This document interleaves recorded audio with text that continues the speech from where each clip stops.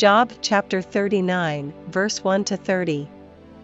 Knowest thou the time when the wild goats of the rock bring forth? Or canst thou mark when the hinds do calve? Canst thou number the months that they fulfill? Or knowest thou the time when they bring forth? They bow themselves, they bring forth their young ones, they cast out their sorrows. Their young ones are in good liking, they grow up with corn, they go forth, and return not unto them. Who hath sent out the wild ass free? Or who hath loosed the bands of the wild ass? Whose house I have made the wilderness, and the barren land his dwellings. He scorneth the multitude of the city, neither regardeth he the crying of the driver. The range of the mountains is his pasture, and he searcheth after every green thing. Will the unicorn be willing to serve thee, or abide by thy crib?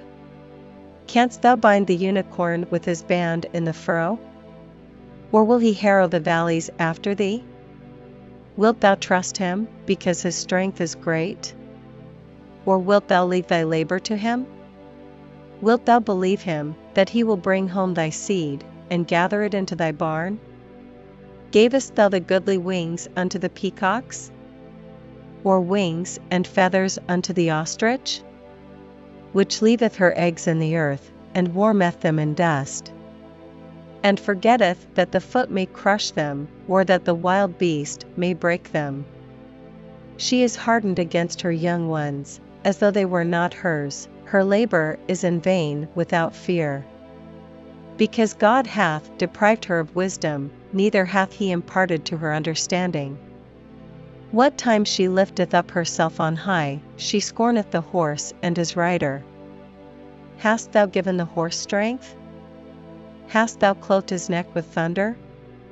Canst thou make him afraid as a grasshopper? The glory of his nostrils is terrible. He paught in the valley, and rejoiceth in his strength, he goeth on to meet the armed men. He mocketh at fear, and is not affrighted, neither turneth he back from the sword. The quiver rattleth against him, the glittering spear and the shield. He swalloweth the ground with fierceness and rage, neither believeth he that it is the sound of the trumpet.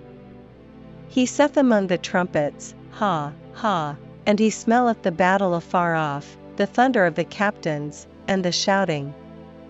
Doth the hawk fly by thy wisdom, and stretch her wings toward the south? Doth the eagle mount up at thy command, and make her nest on high? She dwelleth and abideth on the rock, upon the crag of the rock, and the strong place. From thence she seeketh the prey, and her eyes behold afar off. Her young ones also suck up blood, and where the slain are, there is she.